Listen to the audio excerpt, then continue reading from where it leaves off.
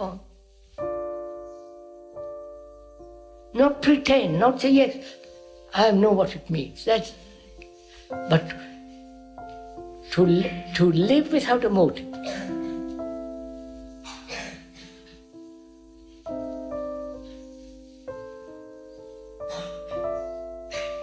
Right, sir?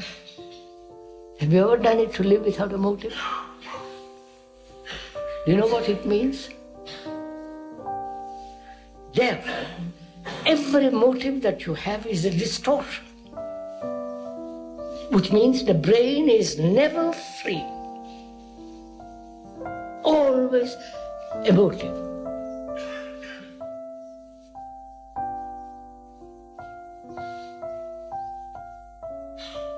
So, if you want to go into this very, very deeply, the mind, the brain must be totally free to examine, to investigate, to explore.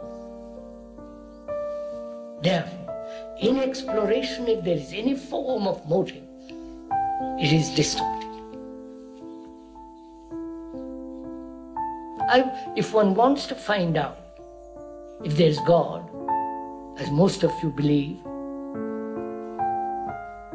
you must investigate. Not just, I believe in God, but to find out if there is a God, there must be freedom from all motive, from all belief. Obviously. Otherwise your belief, your motive is going to dictate what you investigate.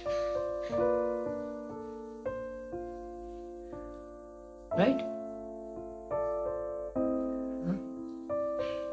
So, can we observe the mountain, the rock, the sky, and the beauty of a tree,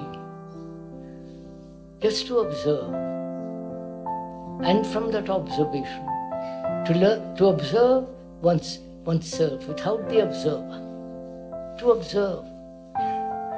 Then the whole story of mankind, psychological mankind, reveals itself. You don't have to investigate. It is open to you. Then you can read that book. Right?